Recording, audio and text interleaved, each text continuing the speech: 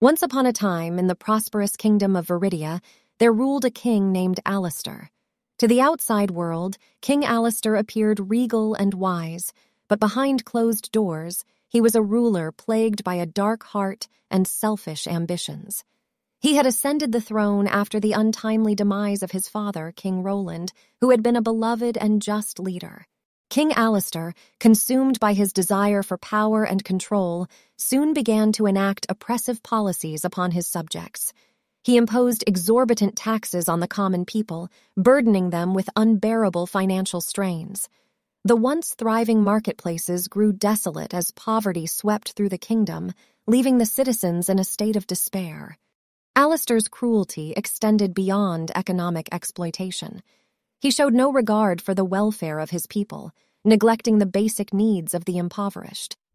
Their pleas for assistance fell on deaf ears as the king surrounded himself with a corrupt council, who only sought to further their own wealth and influence.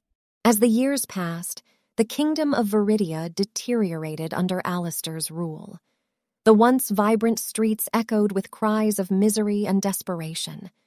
The people's spirits were crushed, their hope waning, and their faith in their ruler shattered. News of the king's tyranny reached neighboring kingdoms, and emissaries from faraway lands began to discuss the dark reign of King Alistair. They formed alliances, preparing for a possible intervention to save the suffering citizens of Viridia. Alistair, however, was not oblivious to these rumblings. He knew his time as king was limited, and he became increasingly paranoid and reclusive.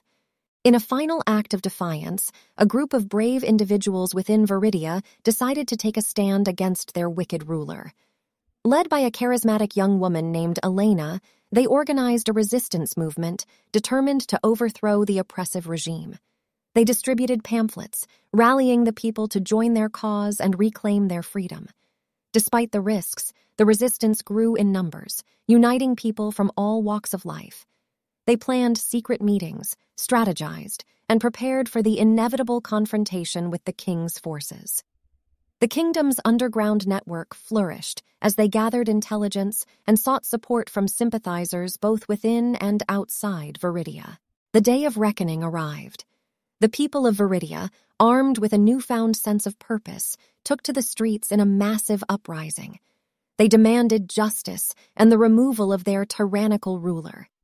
King Alistair, now confronted with the collective fury of his subjects, trembled in fear within the walls of his castle. The battle was fierce and relentless, but the people's determination prevailed. The resistance fought valiantly, ultimately breaching the castle gates and overpowering the king's remaining loyalists. In a climactic confrontation, Elena stood before Alistair, his once mighty facade crumbling before her eyes. With a mixture of anger and sorrow, Elena pronounced judgment upon the fallen king. Alistair, stripped of his crown, was banished from Viridia forever, never to be seen or heard from again.